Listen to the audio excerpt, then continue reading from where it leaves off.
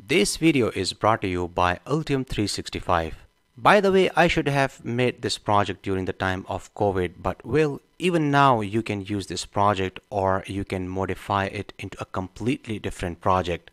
Anyway, as you can see, this project is based on the ESP32 CAM and ESP8266 Wi-Fi module. MLX90614 non-contact infrared temperature sensor and the HC-SR04 ultrasonic sensor are connected to the ESP8266 Wi-Fi module. Ultrasonic sensor measures the distance of the person standing in front of the MLX90614 temperature sensor.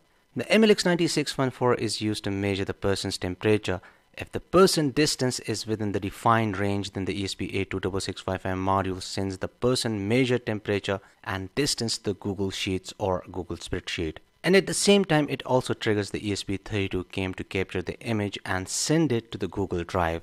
This is a completely contactless IoT-based temperature monitoring system. You may find this project a little difficult, but it's not like that. This project is actually very easy if you follow my instructions. Look, ESP32 CAM has its own code and the ESP8266 has its own. The only link between these two is that when a person comes in front of the ultrasonic sensor and the person distance is within the defined range, the ESP8266 Wi-Fi module triggers the I/O pin of the ESP32 camera module. For the ESP32 CAM, it's like if you have connected a button or a digital sensor to its I/O pin. Anyway, as soon as the I/O pin on the ESP32 CAM module is triggered, it captures an image and sends it to the Google Drive. If you want to completely understand and quickly build this project, then for this you will have to watch my previous getting started videos on the ESP32 CAM module and the Google Spreadsheet. I used ESP32 CAM to send images to the Google Drive whenever the infrared sensor would detect the presence of a human or any other object. In this project, the infrared sensor has the same job. It triggers the ESP32 CAM I/O pin. Now, instead of using the IR sensor, I'm using the ESP8266 Wi-Fi module to trigger the I/O pin. So if you watch this video, then your ESP32 CAM and Google Drive part will be covered. And to completely understand how to set up your Google Spreadsheet for the data logging, then you will have to watch this video. In this project, I have used the DHT11 temperature and humidity sensor. Just forget about the sensor and concentrate on the Google Spreadsheet part only. Once you learn how to set up your Google Spreadsheet account for the data logging, then you can monitor almost anything. In my case, I simply replace the temperature and humidity values with the temperature and distance values. I have added links to the related videos in the description, and I have also explained each and every step in the article. So without any further delay, let's get started.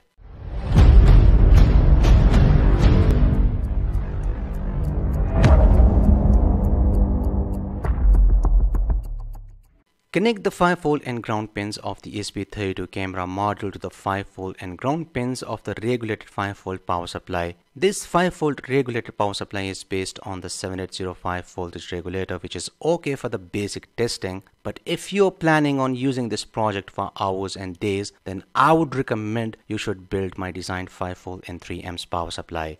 As you might know, ESP32 camera module draws more current, and if along with the ESP32 camera module you also power up the ESP8266 and all the other sensors, then the 7805 voltage regulator will really get hot and the ESP32 camera module will keep disconnecting. So my recommendation is build yourself this 5-volt and 3 amps power supply, which is more than enough for powering all these electronics. Anyway, connect D6 of the ESP8266 to the IO13 on the ESP32 CAM module. The IO13 pin, look at the D6 pin is the push button or a digital sensor. I have already explained this in detail. The VCC and ground pins of the MLX90614 non-contact infrared temperature sensor are connected to 3.3 volt and ground pins on the ESP8266 Wi-Fi module, whereas the SCL and SDA pins of the MLX90614 are connected to the ESP8266 D1 and D2 pins. D1 is the SCL and D2 is the SDA. Connect the VCC and ground pins of the ultrasonic sensor to the 5-volt and ground. Connect the trigger and echo pins to D4 and D5 respectively. So that's all about the connections, and if still you feel like you have missed anything, then you can follow this circuit diagram. Now let's go ahead and start with the Google Drive setup for the ESP32 CAM module. While you are signed in with your registered Gmail ID, open the ApeScript page and click on the new project. Enter project name.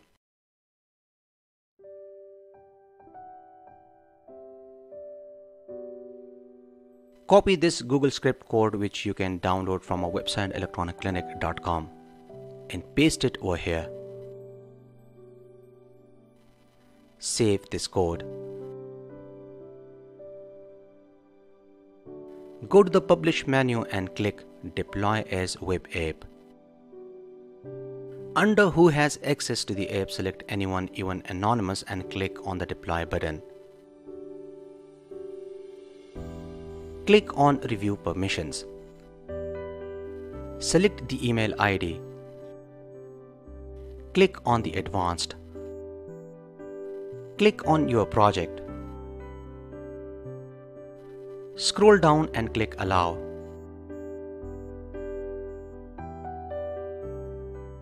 You will get this current web app URL. Copy this link and paste it in a new web browser.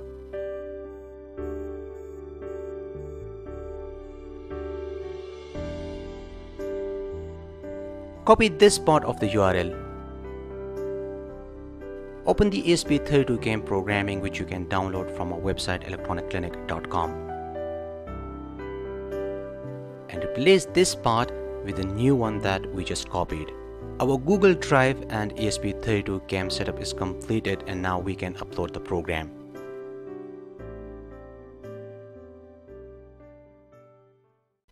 Make sure you select the ESP32 RAW module. Upload speed should be 115200. Flash frequency 40 MHz. Flash mode QIO. Partition scheme huge app. Then select the port and upload the program. You can upload the code to the ESP32 CAM module using two methods. Get your Altium 365 workspace activated, because Altium 365 provides a useful solution in cases when you are facing difficulties with your PCB design and unsure of your next step. You can share your project in Altium Designer or on the web with any user in just a few clicks. You will have full control over who you want to give read-only access for, let's say, comments and design inspections, and who you want to give read-write access to allow full global collaboration by a geographically dispersed team with editing performed through Altium Designer. Let me show you how to share your project. Simply right-click on the project name and select Share. Write the user's email. Select Read or Write Permissions from the drop-down menu on the right, and click on the Share button. It's just that simple. I've added links to the Altium Designer, Altium 365 and Octopart, the world's fastest component search engine. Now let's get back to our project. The first method is using the Arduino Uno or Arduino Nano. Connect your ESP32 CAM module to the Arduino Uno or Arduino Nano by following this circuit diagram. The second method is using this development board. All you need is to simply plug in the ESP32 CAM, connect it to your laptop, and upload the program. If you want to save time and to avoid any risk of damaging your ESP32 CAM module, then I highly recommend get yourself this development board. Anyway, after uploading the program, now we can start with a Google Spreadsheet. While you are logged in into your registered Gmail ID, click on Sheets. Click on Start a new spreadsheet. Enter your project name.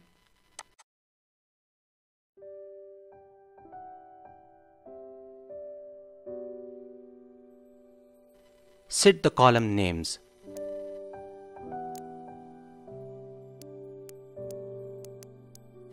Go to the Extensions menu and click on the Ape script.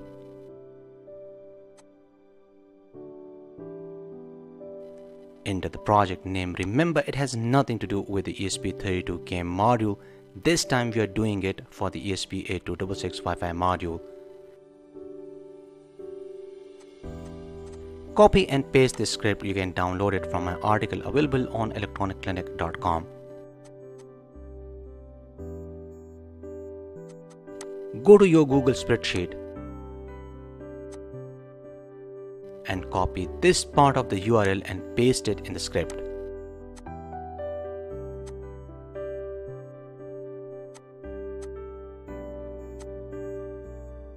All the other steps are exactly the same as we followed for the ESP32 camera module.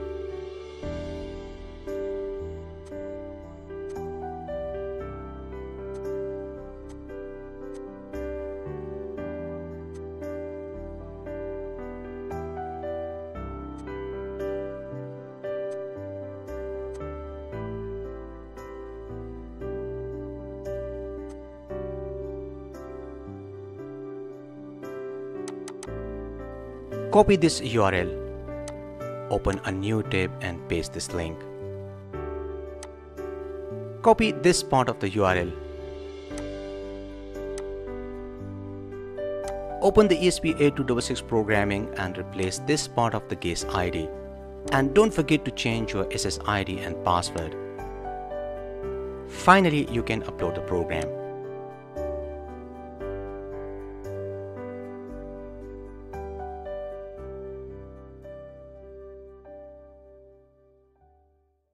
As you can see, the program has been uploaded. So that's all for now. Support me on Patreon for more videos. I hope you liked today's episode. Like and share this video with your friends. See you in next episode and thanks for watching.